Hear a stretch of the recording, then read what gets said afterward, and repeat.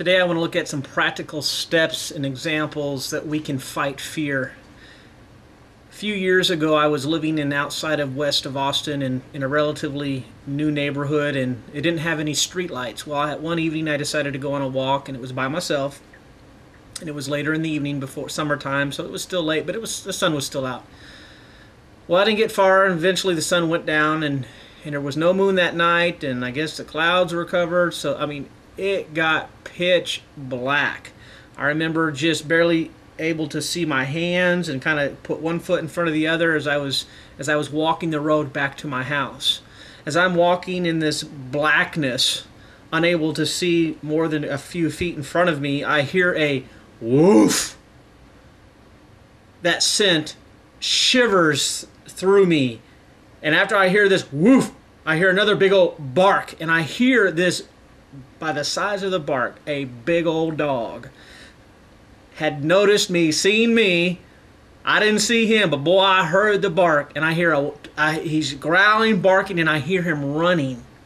I hear his paws hitting the ground. I hear him running at me. Well, I'm standing there. I don't know whether to run. I don't know whether to fall to the ground and cover my head. If I run, I'm going to run smack into a tree. Fear gripped me.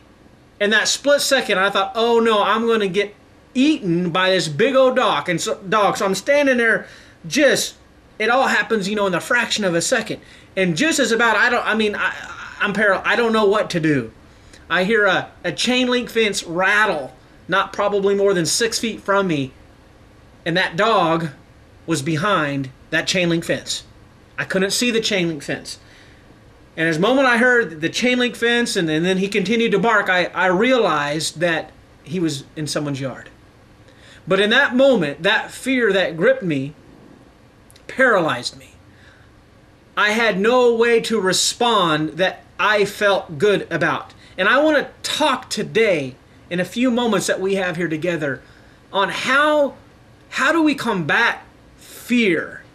Because there are different kinds of fears that we have, and I want to kind of look at some of those. But before I begin, I want to turn to the scriptures, and it says in 2 Timothy chapter 1:7, it says, "For God has not given us a spirit of fear, but of power and of love and of a sound mind." First of all, we're not going to be talking about the fear of the Lord. See, that's a good kind of fear. We could spend all evening talking about what it means to have the fear of the Lord. The Bible tells us the fear of the Lord is the beginning of wisdom and understanding. Fools despise correction. That's a wonderful kind of fear. Do not confuse that kind of fear with what kind of fear we want to talk about today. Then there's the kind of fear that I was talking about with my dog story, at least how it started out. And that is, there is a certain type of natural fear and that grips us, but yet it shouldn't grip us to where it freezes us.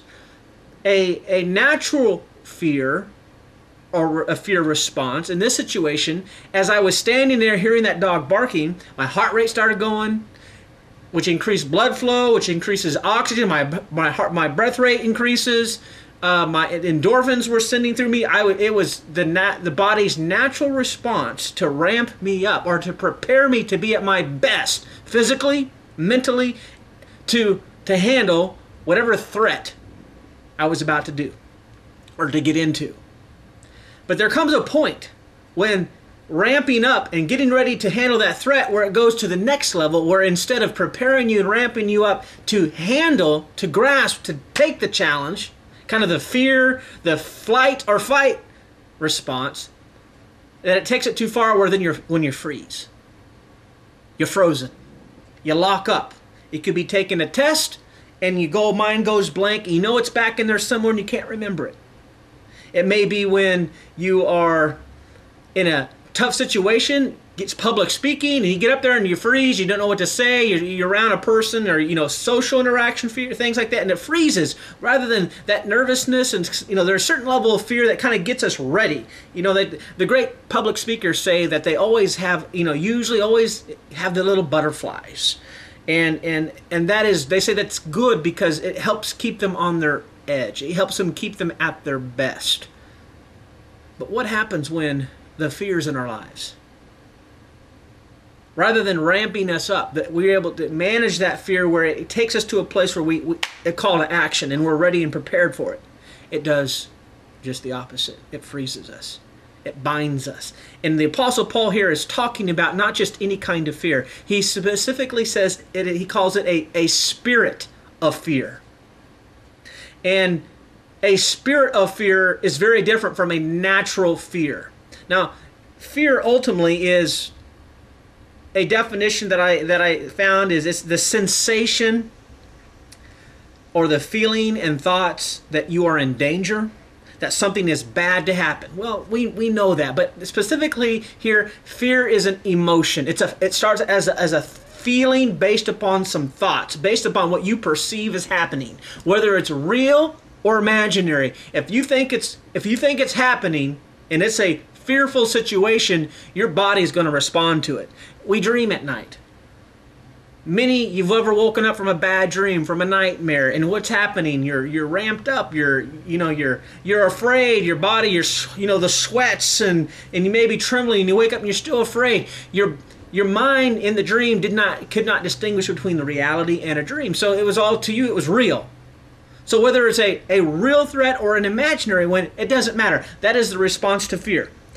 But there is a fear that leads to, the Apostle Paul calls it, he says, a spirit of fear. And in this spirit of fear, it leads to where it blinds you, or it freezes and paralyzes you in that moment. And ultimately, rather than you controlling it, it controls you. And the end result is fear can destroy. Fear can destroy relationships, marriages. Fear can destroy, it can break down and destroy every area of a person's life. What happens when that fear takes root, that spirit of fear takes root? What are the different areas and places that it can take root? Well, some of the most common fears that people have is in our finances, a marriage, children. Our job is a place of stress. Fear and stress, that all means the same thing. Stress is just prolonged fear over time. Fear of our health and being in good health. Fear of, something as, I say simple, but something is, as being embarrassed or public speaking or fear of getting hurt. There are so many that have like a phobia of needles, and that it's a fear that takes them. The fear of, again, social interactions, or ultimately the fear of death. God doesn't want us to be controlled by any fear. So He has given us spiritual weapons for us to combat the various fears that we may come up against and involved in our lives. And these weapons that we have to fight fear are what the Apostle Paul describes and mentions. He really doesn't describe them, but I want to go into some more detail and describe some of these weapons that he gives us. He says, for God has not given us a spirit of fear, but a spirit of power, of love, and of a sound mind. Spiritual power is a weapon that God has given us to use against fear. Spiritual love is a weapon.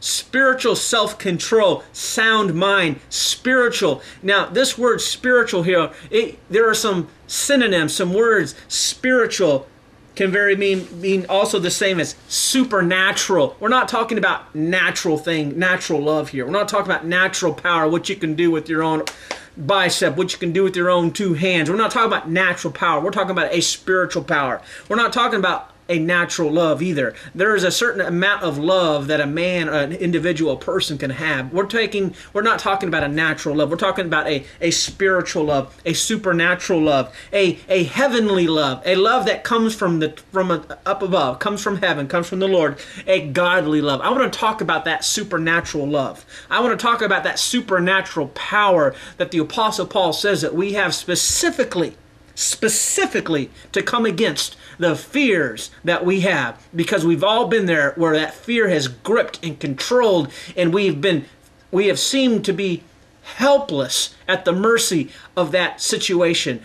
where that fear came up and we were paralyzed, unable to respond, unable to move. It may be in a moment, but it may be over things in life in general, big situations where we seem helpless and unable to do anything about it. That's the spirit of fear.